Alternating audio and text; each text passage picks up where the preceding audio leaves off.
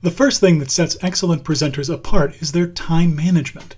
Most presenters just plow right in with data and narratives, but experts, they do 4 things differently with their time. Let's do a little mindset exercise. Get a pen and paper or take notes on your electronic device.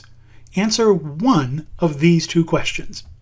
When was the last time you attended a presentation with ample time for conversation at the end? Or when was the last time a presenter ran out of time? Pause here and continue once you've written down your response. Were you better able to recall a time when a presenter ran over time than one where there was plenty of time for interaction? Yeah, that happens a lot. Notice what we just did though. Before you learned any new information, you took an action. That's the first rule of presentation time management. Engage your audience and do it right away. Ask them a question, get them to do a poll, ask for comments, get 2 brave volunteers to help you with a task. Anything to get people with you instead of just being in the same room. Second, tell stories. Sure, having impressive research data sets to support your new theory is methodologically sound, but pick one story that exemplifies your topic, trend, or idea, and your audience will listen better and remember it longer. Have you ever gone to a presentation where the first 10 minutes were all about the presenter's institution? We are a small private college in a wooded area. We have 1,341 students and we were founded in 1883. Yeah, none of that.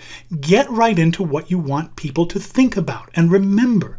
Unless it has to do directly with your topic, omit it. This 4th one is the real expert presenter time secret.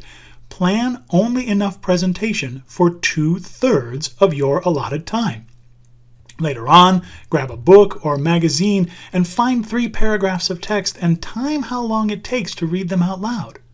It will take 150% of that time in a presentation environment. So, for a 45-minute session, plan 30 minutes of material. 2 good things will happen. When you go longer than you had planned, and you will, you're still good. And you'll actually have time for questions and conversation at the end, too. Daniel Pink is a best-selling author of books about work, management, and behavioral science. He was one of the keynote speakers at the 2015 EDUCAUSE annual conference. Watch his 16-minute video interview called How to Write a Good Speech and learn more about managing your time when you give a presentation. Oh, and one expert tip, you can get the most important information in the first 6 minutes of this interview. Okay, grab a piece of paper or your electronic device and think about your specific presentation topic. Write down the specific things that you will do to engage your participants, tell stories, get to the point, or leave 1/3 of your time empty.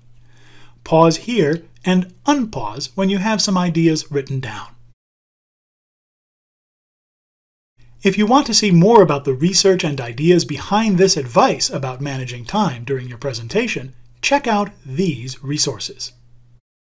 Now that you have completed this microlearning module on time, where will you go next? You can experience these microlearning modules in any order. Want a hint? Try visuals next. Thank you for working on this microlearning module.